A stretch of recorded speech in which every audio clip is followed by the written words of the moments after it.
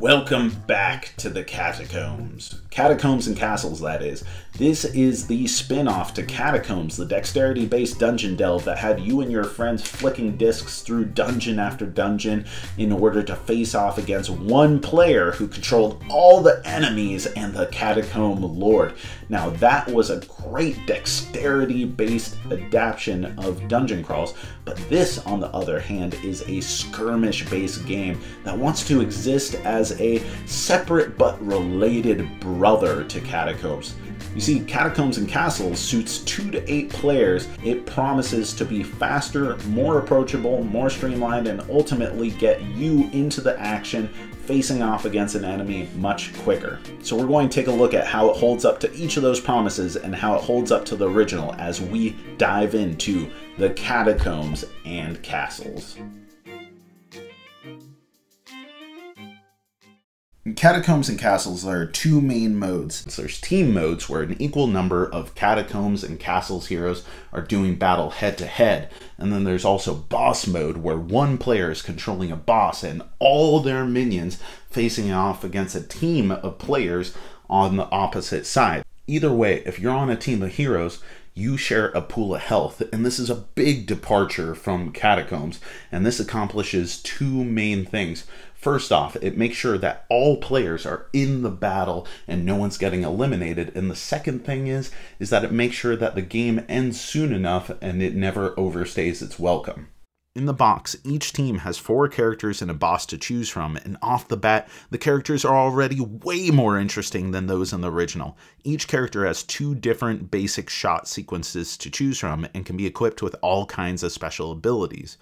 Elzra continues to push the envelope on what can be translated into an intuitive dexterity system, and they once again nail it. From the steampunk automaton that can shoot out an arm, grab an enemy, and throw them, to the huntress who calls for aid, summoning additional units to the battlefield, there are all kinds of different effects that are each uniquely fun, thematic, and tactical. To finish setup, teams alternate placing large wooden obstacles on the board, which feels much more aggressive than it sounds.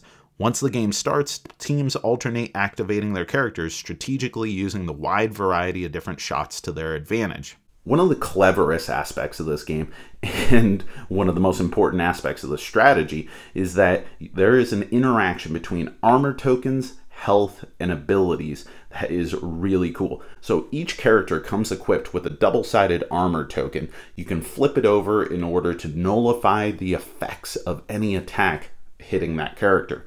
Do it a second time, they lose their armor token. Now, this is really important because there's a wide variety of buck-wild effects that you may want to stop the status effect, or you just want to stop them from receiving damage. Either way, if you use them too early, then you lose that character's protection and they become vulnerable to future attacks. Use it too late and then their abilities get powered up. Yeah, those ability cards that I mentioned earlier, these things have little health token symbols on them. They need to be powered up before you can use them. You do that by inflicting damage on your opponent, you take their health tokens, and on future activations, you wipe that away, and boom, you have an incredibly devastating and incredibly specific attack at your disposal. This interaction between the armor tokens, the health, and the ability cards is super cool, and it is probably my favorite thing that Catacombs and Castles brings to the Catacombs line. Play continues until one team runs out of health or the boss dies, leaving the survivors as the champions. And this game moves surprisingly quick, yet it maintains this rare balance of being both fast and lighthearted, yet at the same time strategically satisfying. Okay, so there are 2 things that I think that are really worth mentioning about this game that aren't going to be everyone's favorite aspect. Certainly not my favorite aspect of the game.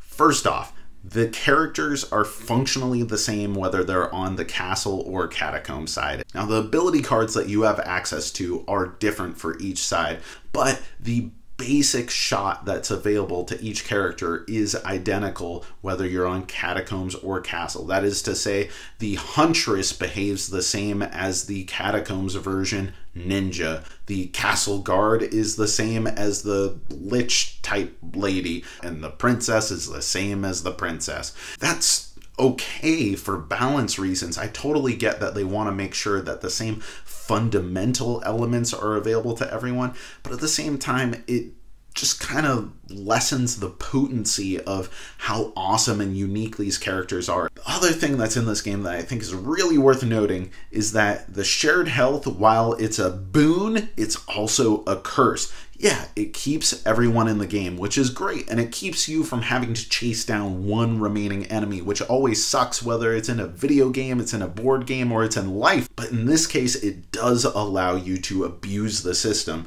You see, as soon as one player on a team runs out of their armor token, which allows them to nullify attacks, well, all of a sudden you can gang up on that player. Not everyone is going to have a great time when they are the sole person getting smacked around for the remainder of the game. Again, this game moves really quick, and that situation's not going to happen every game, but the potential is there.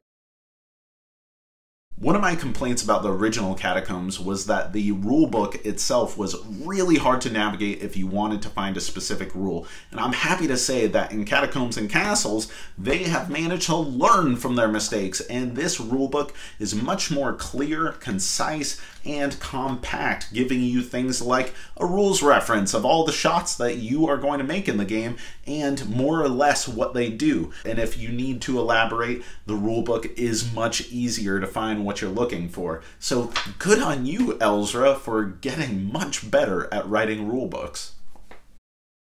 At its core, Catacombs and Castles is still a dexterity game, and no amount of clever adaptations and character customization will change your mind if you just hate the idea of shuffling wooden discs around a table. Likewise, this is a game to be taken lightly because screw-ups as you woefully under or overshoot a disc at critical moments happen, but the tone and pace of the game help that feel hilarious rather than frustrating.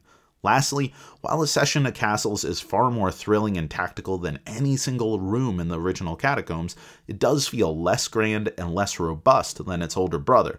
But then again, that's kind of the point of this being a wholly separate and smaller game.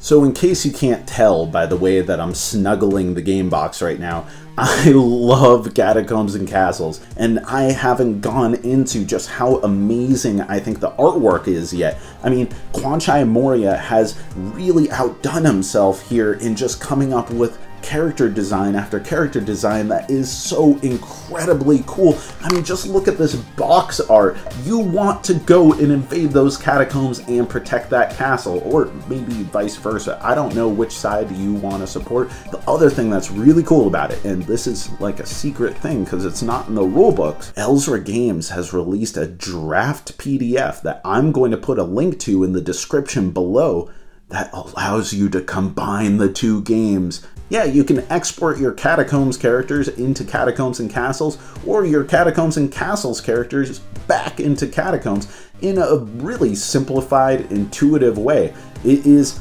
awesome to think that this can be not only this cool skirmish game that can be played two different ways, but it's awesome to think that this can also be viewed as a character expansion with really diverse characters with a very wide range of abilities that can go back into your original Catacomb set. I can absolutely say that if you like Catacombs, that this is an easy recommend for you.